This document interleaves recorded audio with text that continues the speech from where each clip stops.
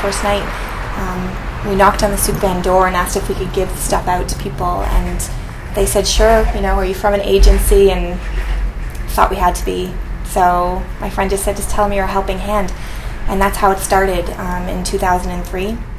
We have young people come in that have all kinds of things going on in their life, and it would be so nice if they had a young person that they could communicate with.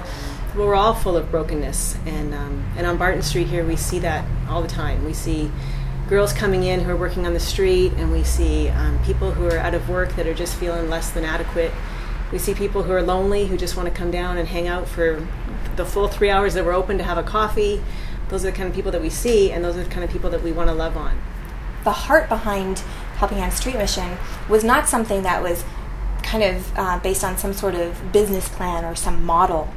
I just felt like God had so saved my life that I wanted to tell people about that, and I didn't ever want anyone to feel the way that I used to feel when I had to go to those places for free stuff. I wanted there to be a space where people felt like they came home and just be who they were and not have to prove their income or lack thereof, because poverty isn't just about not having stuff. It's about not having a community. I come in, I look something, and 2, 3 take, and come in that cash. I ask how much pay me. They said no pay, it is free, and I very happy go home.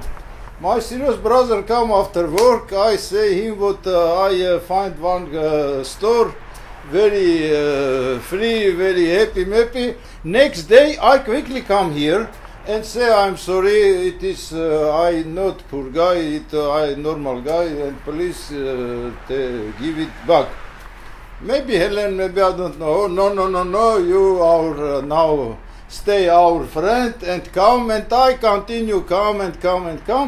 We do our best to resource, and we have lots of programs and things going on.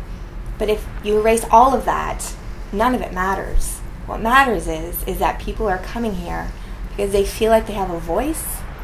They feel like someone really cares about their day, and they're not just asking that question because they think they should. So it's more than just giving, people who are poor tangible material goods. That's important.